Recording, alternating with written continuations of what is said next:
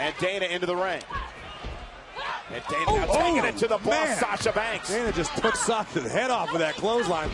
Oh, what a kick by Sasha. Bit of a receipt. Dana is a powerhouse, but Sasha Banks had an answer. Oh, went for the Meteora.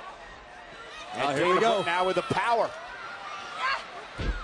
Banks able to counter, looking for a backstabber, but that's how she beat Dana last week. Dana, and Enziguri. Dana Brooke is ready to step up into the spotlight. A big opportunity tonight for Dana Brooke.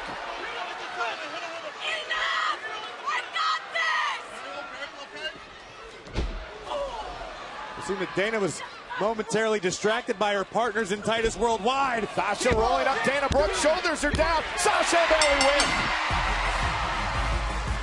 Here are your winners, Bailey and Sasha Banks. Well, Corey, to your point, Titus and Apollo were out there bickering the whole match. Yeah, can you blame her? How frustrated? Have too many people talking to the head? She's out there trying to do business. There's no way. There's no way she would have hit it. When I told her the flip wasn't going to work. The flip would have worked. I had it with both of you. I'm sorry.